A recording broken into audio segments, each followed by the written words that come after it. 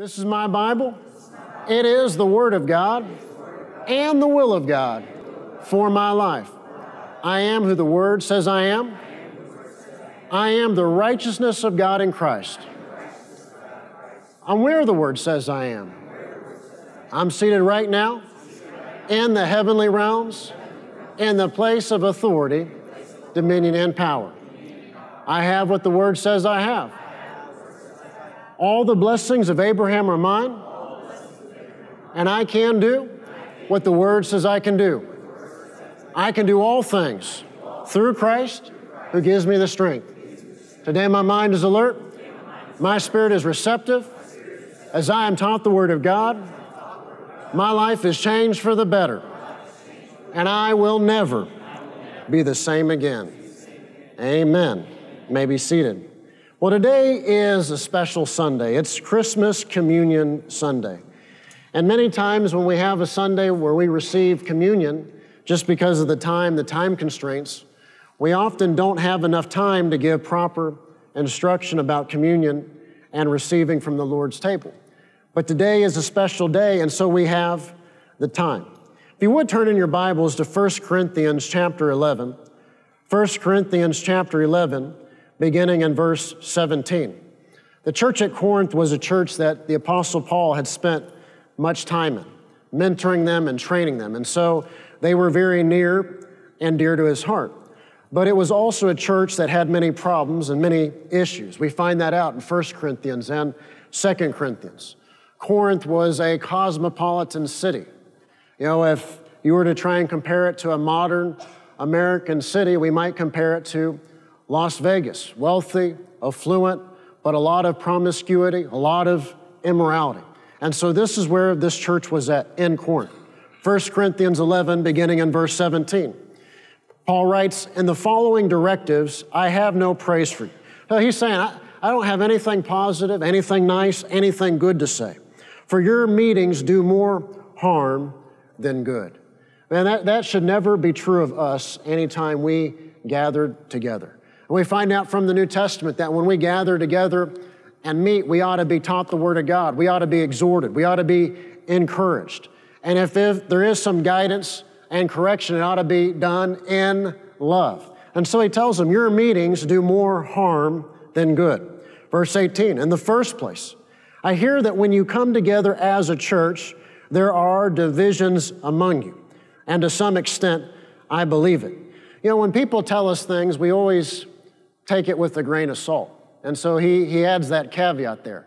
But he has already, in 1 Corinthians prior to this, mentioned divisions. There's bickering, there's fighting, there's strife going on. And that's not who we should be as the body of Christ. Elsewhere, he talks about how we're the body of Christ, and every part of the body is important. You know, this morning before the first service, I dropped off Samuel to Children's Church. And so whoever's the teacher back there, whoever's working back there, you know, my perspective is they're doing something very important today. They're teaching those children the Word of God while we're here in the adult service. They're a part of the body. And so what they're doing is so important. There ought not be fighting. There ought not be bickering. There ought not be division. Some in the church said things like, well, I follow Paul. Some said, I follow Apollos. I follow this guy. I follow that guy. You know, Paul said it this way, follow me as I follow Christ. If we're to say I'm following anybody, we should be talking about the fact that we're following Jesus Christ. That's who we're following. That's who we're living for. That's who we're imitating. So there were divisions, fighting, bickering, strife. Verse 19, no doubt there have to be differences among you to show which of you have God's approval. And that always makes us uneasy, but the reality is, if you have people that have been living faithfully for God 5 years, 10 years, 15 years, there's going to be things in their life that stand out and are different in their life than maybe somebody who just got saved a week ago or a month ago or 6 months ago. And that's all right. There are differences, but as the body of Christ, when we gather together, we should gather together in unity, exhorting one another, encouraging one another, cheering each other on. Instead of sticking our foot out to trip each other, our attitude ought to be we're helping each other. We're encouraging each other. You know, and if we have a comment to make, let's make it a positive comment. Amen. not all criticism is bad, but there's a difference between destructive criticism and what's called constructive criticism. But so much of what people say it's not constructive, it's destructive. Verse 20, when you come together, it is not the Lord's Supper you eat. So he writes dealing with the issue of communion and how they have been treating and handling communion and the Lord's Supper.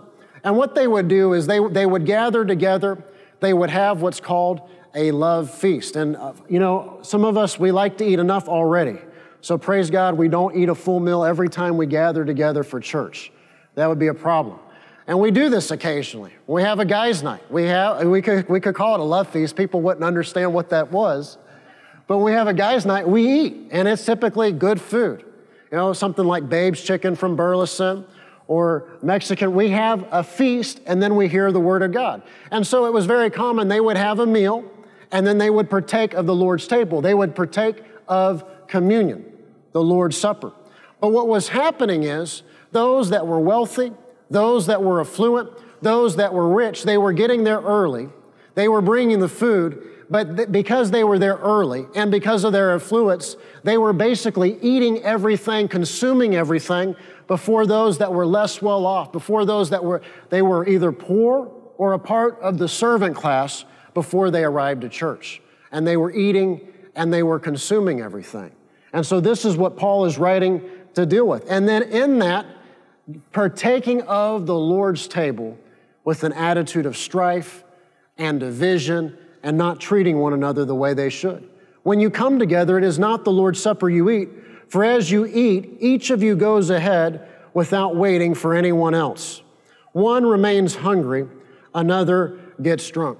And so what was happening is when those that were less well off, when those that were poor, in Rome, they had a huge servant class. When those that were a part of the servant class arrived, everything had been consumed, everything was gone. It's not right, and it's not what the body of Christ should be. Further, because in those days, it's so important that, we read things in context and we think when we read. It's okay to think in church. In that day, in the first century, you had to be very careful about the water you drink. Timothy was a young man that was trained by Paul. This past week, I finished reading the book of Acts again. And it's interesting that again and again, Timothy is mentioned, that he was trained, he was mentored by the Apostle Paul. Later, when Paul wrote to Timothy, Timothy was sick. He was sick in his stomach. He basically had what we would call a stomach bug. And the reason was because where Timothy lived, they gathered their water, their drinking supply from cisterns. What's a cistern? Well, it's where you let it rain, you let the water sit, and that's your drinking supply. But anybody knows that you run the risk of that water being contaminated and very unhealthy. And so, Timothy, he had a stomach bug. And Paul wrote to him and gave him practical advice. Paul wrote to him and said, drink a little fermented drink. Why? Because that alcohol in that would knock that stomach bug out. But that tells us something. What does it tell us, Austin? It tells us that Paul had trained Timothy as a young man not to partake of fermented drink. That was the default. Don't touch it because it leads to sin. Don't touch it because it leads to trouble. Don't touch it because it leads to heartache. See, people many times will go to the scriptures to find this or that verse to justify their lifestyle or their sin. In the New Testament, the word oinos is used to describe fruit of the vine, which is basically grape juice, vinegar, which was offered to Jesus when he was suffering and dying on the cross, and drink that has been fermented. And people don't realize that.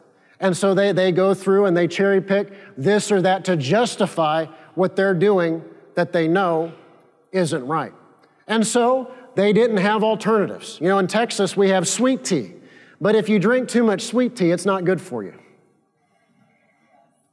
There might be a lot of conviction about that this morning. If you're having trouble with Pastor's weight loss challenge, it could be the sweet tea.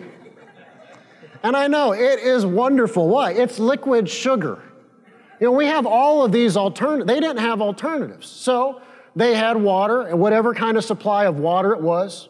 You know, in Laodicea, why did John in Revelation talk about the water? Well, when he mentioned water, they all knew what he was referring to because of their water supply. And so they had water, whatever type of water they had, and they had fruit of the vine or fermented drink. And so there were those among them drinking fermented drink, and they were getting drunk in the process. And it's ungodly. It is unholy. One remains hungry, another gets drunk. Don't you have homes to eat and drink in? You know, the cafe is for a snack, amen. Wednesdays there's a meal before, but he's pointing out that certain things ought to go on in the home, not at church. Do you despise the church of God and humiliate those who have nothing? What shall I say to you? Shall I praise you for this? Certainly not. So how we treat one another is so important. And we often sabotage ourselves. The Bible says that the little foxes spoil the vine. Well, Austin, I'm praying for this. Austin, I'm believing for that. I'm confessing this. I'm saying this. Well, how are you treating other people? When you came into church this morning in parts, did you do it in a spirit of love? When you walked in and greeted people and greeted the children's workers, what were your interactions like? It's the little foxes that spoil the vine.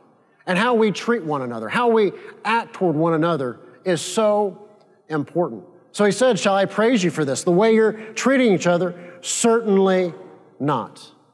So how, this passage here is another reminder. And I know it's Christmas Sunday. Austin, I just want to hear about the birth of Christ. But because of what he did for us, how we live, how we represent him, how we honor him, it matters. It matters. We are representatives of Jesus Christ. And that's true here. That's true when we gather together, but that's true all during the week. Verse 23, for I received from the Lord what I passed on to you. The Lord Jesus, on the night he was betrayed, took bread. And when he had given thanks, he broke it and said, this is my body, which is for you. Do this in remembrance of me. So when we partake of the Lord's table, when we partake of communion, it's about us gathering together in love and unity, one heart, one mind, to commemorate, to remember what Jesus did on our behalf, how he paid the price in his physical body for our sins to be forgiven and for our sicknesses to be healed and for our needs to be met. He suffered in his body. His body was broken on our behalf. And so when we gather together and partake of communion, we do that in remembrance of him. Verse 25, in the same way, after supper, he took the cup saying, this cup is the new covenant in my blood. Do this whenever you drink it in remembrance of me. For whenever you eat this bread and drink this cup, you proclaim the Lord's death until he comes. In this culture we live in, so much is done flippantly. So much is done without honor. So much is done in an attitude of disrespect. People do Instagram posts about doing communion at home with Cheetos and Coca-Cola. It is frightening when you continue reading this passage. It is not something to take lightly. And you might say, well, Austin, you sound very traditional. I'm 35. I consider myself a young person. But not everything that's traditional is bad. And some things are tradition for a reason, because there's a right way and there's a wrong way. And we see here also that communion is to be done together as the body in the gathering of the church and the gathering of the people of God in remembrance of him. Do this in remembrance of me. So our attitude ought to be one of honor. Our attitude ought to be one of reverence. Our attitude ought to be one of respect. Therefore, verse 27, here's why this matters. Here's why our attitude matters. Here's why how we treat one another matters. Verse 27, whoever eats the bread or drinks the cup of the Lord in an unworthy manner will be guilty of sinning against the body and the blood of the Lord. So it's possible to receive communion in an unworthy manner, to partake of the Lord's table in an unworthy manner. And so once again, this ties all back into our lives and how we're living and how we're treating one another and our attitude, and whether it's an attitude of honor or dishonor. Verse 28, a man ought to examine himself before he eats of the bread and drinks of the cup. Now, this isn't the last Sunday of 2017. That's next Sunday. But as we head towards the end of the year, this is something for all of us in our lives to be mindful of. Not just today, not just before we receive communion, but to evaluate, to examine ourselves. And as we often say, if you're hearing this and your first response is, well, man, I know a lot of changes and improvements and things my brother over there or my sister over there needs to do differently, you're missing it. Paul is saying we should each examine who? Ourselves. And so that's true before we receive communion today. But what better time to examine yourself than today or next Sunday before the end of 2017? What can I do better in 2018? How can I do a better job of walking in love and honoring Christ in 2018? How can I do a better job of living for God and doing the things for the kingdom of God in 2018? Examine yourself. And see, if we would live this way, we'd all get a lot further down the road. If we would live this way, we'd all make a lot further progress spiritually. So often people get wrapped up in examining others. Jesus talked about this when he said, before you try and remove the speck of dust from your neighbor's eye, first remove the plank from your own eye. And we read plank and we think it's like a splinter or something, but the more appropriate illustration would be a plank, a log the size of a telephone pole. Before you go about worrying about the speck of dust in a neighbor's eye, take the telephone pole out of your own eye. Examine yourself. And we ought to do this in our lives on a regular basis, but especially before we receive from the Lord's table. Verse 29, forever eats and drinks without recognizing the body of the Lord, eats and drinks judgment, damnation upon himself. So think about what they were doing. They were coming early.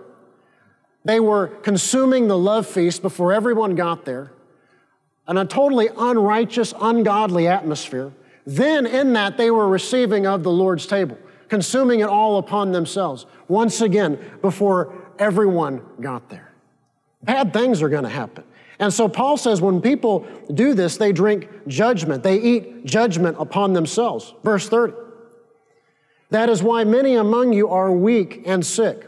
Some translations say sickly.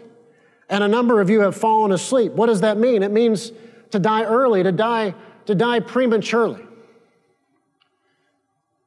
I love what the Bible says of David, that he fulfilled his days.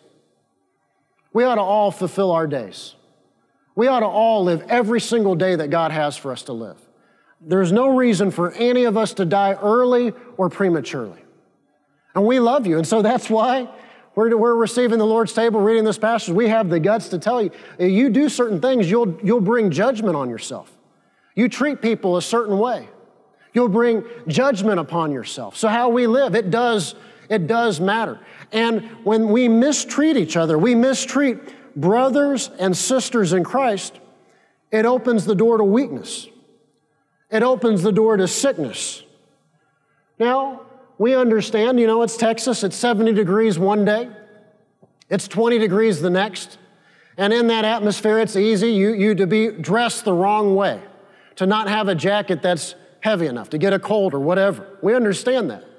But there are also times when there are people and they are dealing with things in their life and in their body and in their home that they have brought on themselves, and it is judgment. Weak, sickly. Some of you have died, fallen asleep. You have died prematurely. And we love you. This is one reason why. You might wonder, well, man, why has Pastor got this weight loss challenge for us? He loves us. And it's awesome. We've already crossed 1,000 pounds. That is miraculous. Amen. That's one of those miracles in 2017. And you might say, it's a long way to go to 10,000. Not if everyone participates. Everybody besides the really skinny people. Amen.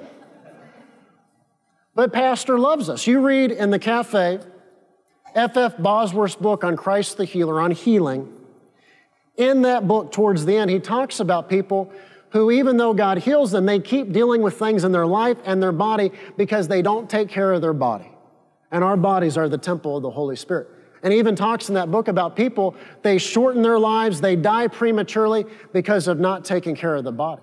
And you keep reading on in 1 Corinthians, Paul talks about how we are individually the body of Christ, the toe, the ear, whichever part we are.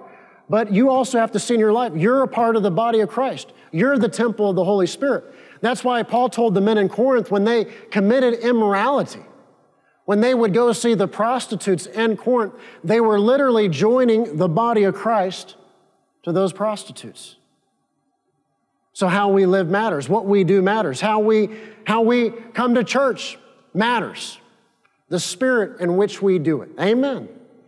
You know, after church, Christmas communion, we shouldn't be leaving church today and see you cut somebody off in the parking lot, peel out, drive around them, roll the window down, give them the finger. Amen.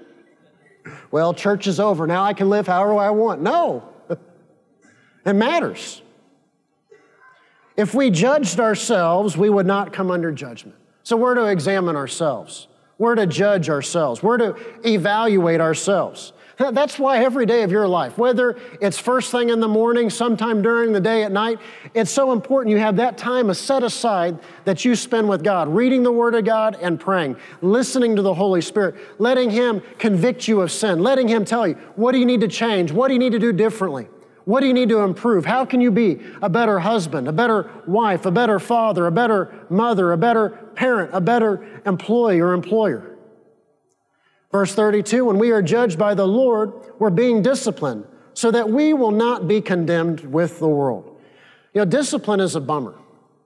I don't think anybody wakes up and says, you know, I'd love to be disciplined today.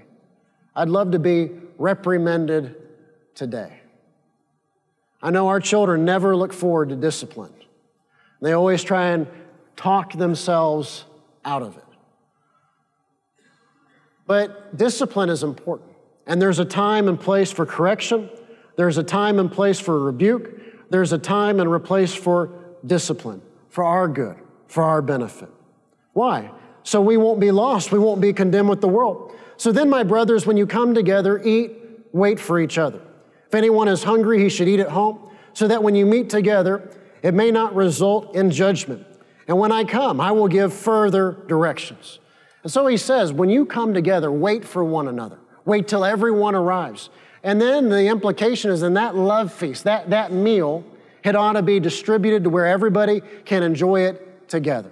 And then in partaking of communion, the Lord's table together, they ought to do it in a spirit of sharing and a spirit of love. You know, you don't need, we do the little wafers. You don't need 25 wafers today. Everybody gets one. Amen. The little foxes spoil the vine.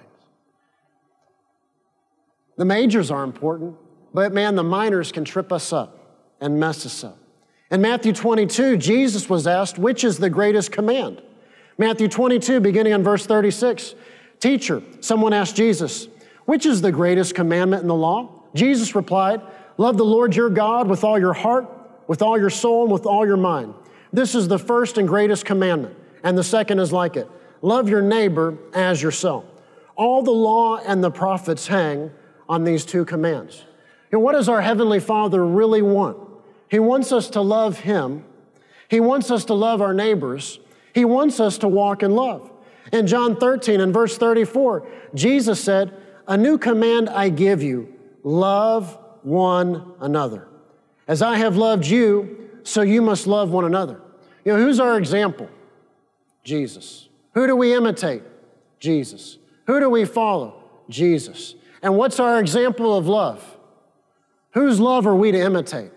Jesus. As I have loved you, so you must love one another. By this, all men will know that you are my disciples if you love one another. See, it's not the fish on the back of the bumper that makes us a Christian. It's not the t-shirt or this or that makes us a Christian. How do people know that we really know Jesus and walk with Jesus and are the sons and daughters of God? They know by whether or not we walk in love. And it's heartbreaking reading some of these passages when you think about all the strife, all the division, all the bickering that goes on in the body of Christ. You know, we ought to be cheering one another on. We ought to be exhorting one another, encouraging one another, loving one another. So somebody's not your cup of tea. That's all right. You know, you're not going to be everybody's cup of tea. Everybody's not going to be your cup of tea. But we ought to be for people. We ought to be cheering them on. We ought to be wishing God's best for them. And we see something going on, something that concerns us, instead of talking about it, we ought to pray for them. Amen.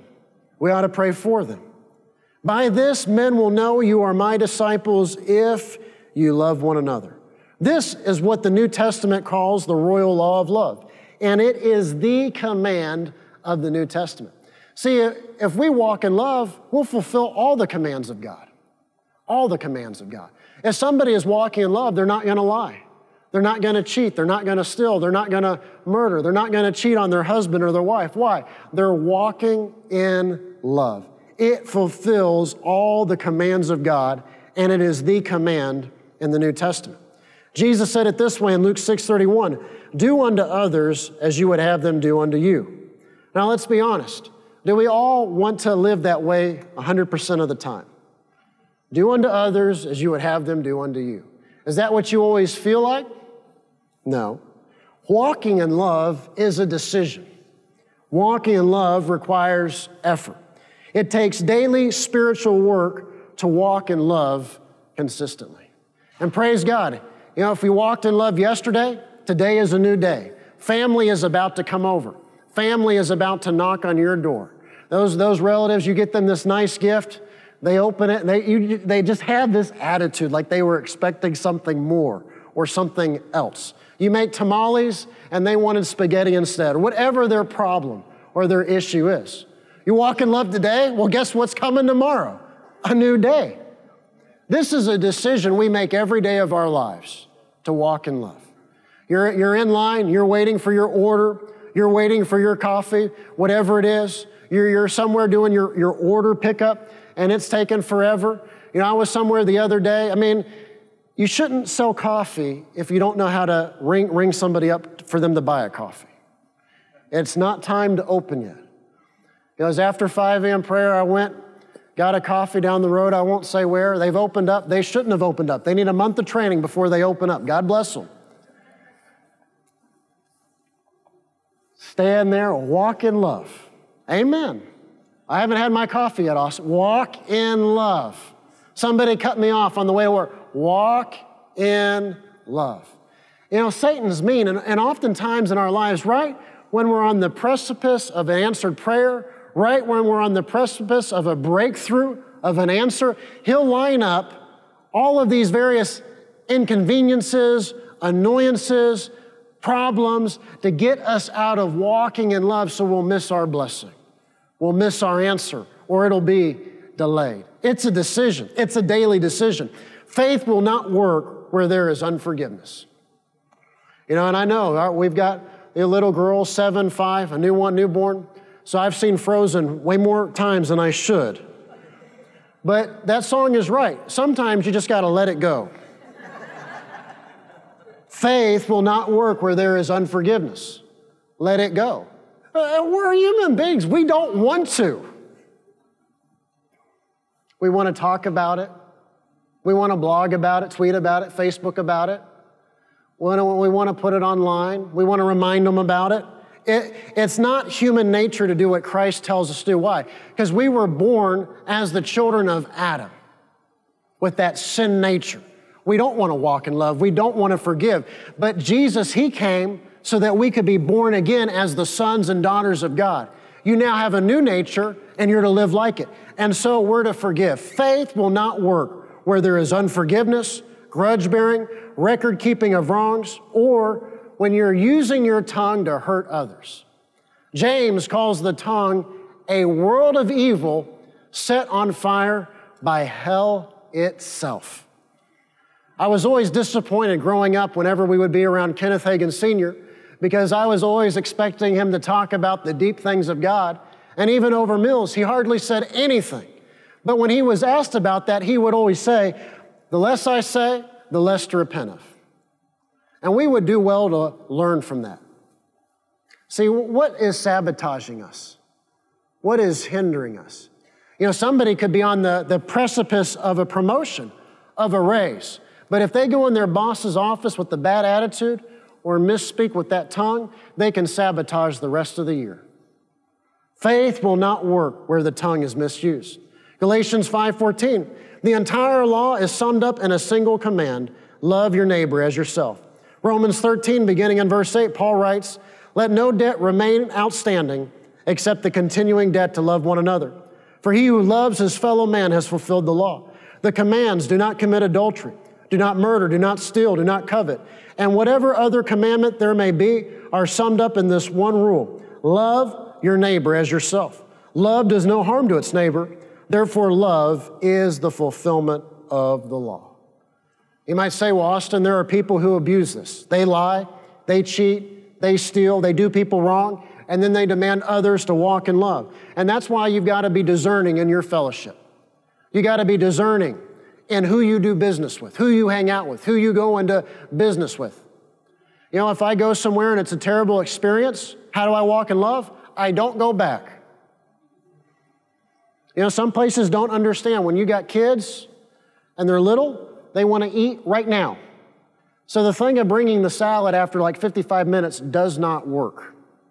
Or, you know, letting you order the appetizer first and 20 minutes later, no, bring it out as fast as you can. We are here with wolves and they are ready to eat. You go buy a car somewhere and they do you wrong. How do you walk in love? Don't go back. You go somewhere and you perceive they're trying to take advantage of you or rip you off. Don't go back. You're around someone and you just sense they're not genuine. They're up to no good. Don't hang around them. Don't invite them over. Don't be anywhere near them. Avoid such people. Romans 13:10, Paul says, love does no harm to its neighbor. Therefore, love is the fulfillment of the law. Now, walking in love doesn't mean I have to do anything, but it prohibits me from doing certain things. We could say it this way, do no harm. Charles Finney defined love this way, to will and to do towards the highest good of the other. And one of the greatest hindrances to our blessings is a failure to walk in love. What hinders prayers from being answered? What hinders our blessings? Unforgiveness, strife. You know, our homes ought to be an atmosphere of peace. And I know there are times, you know, if you've been married any length of time, there's disagreement. And there are times when there are disagreements. But our homes ought to have an atmosphere of peace and love. And when you're tempted to say something you shouldn't, the best thing is to say nothing at all. Because one thing I learned early on growing up was once you say something you shouldn't, you can never take that back. You can ask somebody's forgiveness, but the words have been spoken, the seeds have been sown. In fact, scientifically, every word we've spoken, it's out there somewhere in the universe. It's sobering when you think about it. Jesus said, by our words we'll be acquitted, or by our words we'll be condemned. We ought to walk in love. Make it your goal in 2018 to walk in greater kindness. Make it your goal in 2018 to be more gracious and more forgiving. And there are times where it's easier to be gracious than other times. So this is something we've got to work on in our lives. Make it your goal in 2018 to do a better job of walking in love consistently. As I have loved you, so you must love one another. And we love Mark 11, 22 through 24, but we often ignore verse 25. If you look at Mark 11, verse 25, what did Jesus say? When you stand praying, what should we do? He said elsewhere, the Sermon on the Mount, if you come to the house of God to offer an offering, before you present your offering, if you have something against a brother, or a brother has something against you, if there's an issue, if there's strife, if there's division, if there's something that's not been handled, not been dealt with, before you present your gift, first go and handle that, forgiveness, whatever needs to be done, then come back, then present your gift. Mark 11:25, when you stand praying, forgive. If you have aught against any, that your Father also which is in heaven may forgive your trespasses. Forgive. Let it go. Put it in the hands of God. You might say, well, Austin, you don't know about so-and-so. You don't know how they did me, what they did to me, what they stole from me, how they treated me, what they said about me, what they posted about me. When you think of them, or you think of what they did, pray this way. Heavenly Father, I forgive them and I bless them in Jesus' name. I forgive them and I bless them in Jesus' name. There are times during the week, I'll just be doing what I'm doing, minding my own business, and I'll think of someone. I'll think of something they did. I'll think of a situation or something they didn't finish or do right on. And I was raised to do everything with excellence. So it ticks me off. I'll be honest. But Jessica will tell you, I think of certain people, if I dwell on it, it can foul up my day. And so when I think of them, when I'm focused doing what I'm supposed to do, busy with what I'm supposed to do, and I think of them for whatever reason, what is that? That's Satan trying to get you distracted. Heavenly Father, I forgive them and I bless them. I put them in your hands. Let God defend you. Let God fight your battles. Let God judge them. If you want more prayers answered in 2018, do a better job of walking in love in 2018.